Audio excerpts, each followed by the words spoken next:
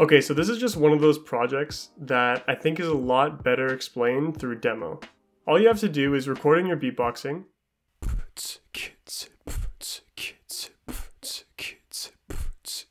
Then you take that audio file and feed it into my program.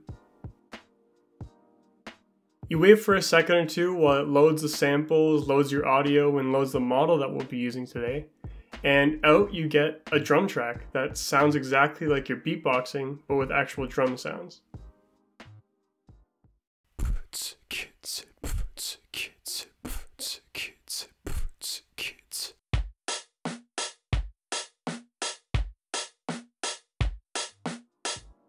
So I think that it would be really cool if anyone could make music that they have in their head, but don't have that background knowledge and skills to do that. This is kind of that first step to solving that problem. A lot of people can think of a drum groove or a drum idea for the track, but can't necessarily play the drums or put it down in their program correctly. So I built something that recognizes beatboxing and turns it into actual drums.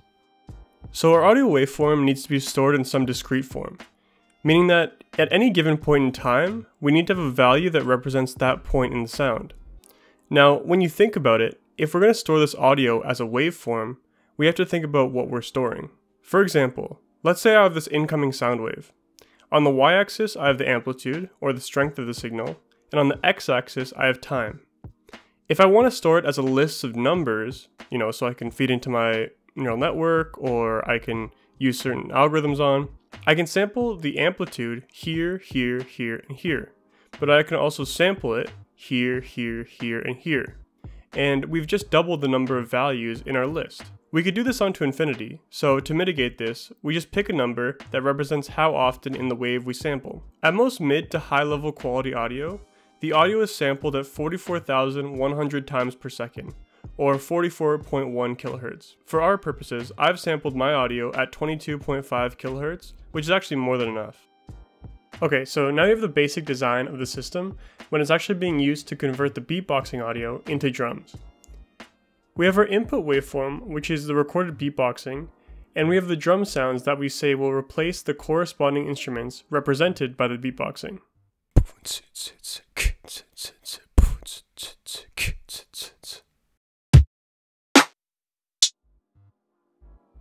Then we analyze the audio for places in the waveform where we think there's an onset or a transient, meaning where we think there's a drum hit that happens. We chop up these waveforms using these onsets into smaller clips. Then we have our preprocessing step. This is to clean up our data and have it ready to be fed into the model. For this project, preprocessing was pretty simple. I normalized the clip, trimmed the silence off either side of the clip, and then pad the sample to 0.4 seconds long, or clip it if it's longer than that.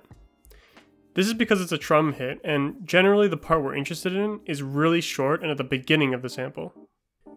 The next part of the pipeline is extracting our features from our audio data.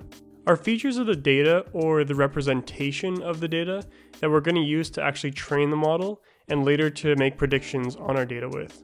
Features can be anything. For example, with stock prediction, your features are usually the opening and closing price of the stock, for example. Or with image classification, your feature is going to be the actual pixels of the image. But in this case, I'm going to take the audio data and transform it into something called the Mel Spectrogram. The Mel Spectrogram is a way to transform our waveform into a way that better describes frequencies over time. Then we take the spectrogram and basically treat it like an image classification problem. Here are some examples of Mel spectrograms taken from the actual data that was used to train the model. For example, here's a kick, here's a snare, and here's a hi-hat. Even after just showing you one or two examples of each, you could probably tell me, by looking at a new one, what drum sound is contained in that Mel spectrogram. And this is the basic idea with our model. We're going to feed in a bunch of these examples of kicks, snares, and hi-hats in the form of these Mel spectrograms, and then tell it what each example is. Then, over time, the model gets better and better and better at predicting what kind of sound it is.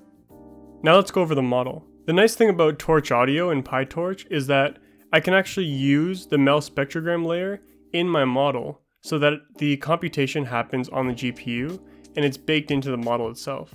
Then we have our convolutional layer, which has a ReLU activation function, and then a max pool 2D.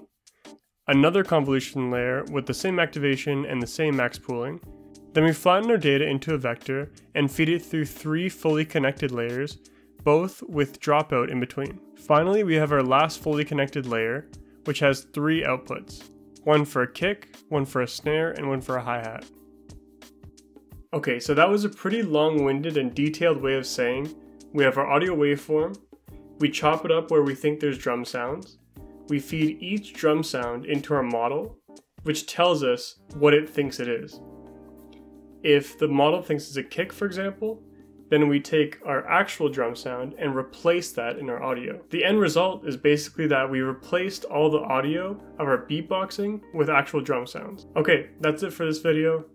This video took a really long time to make, way longer than it should have. If you enjoyed it, please leave a like and a sub and leave a comment of what you thought. Leave any ideas you have. I have a ton of them, but I could always use some more. And I hope to see you guys next time.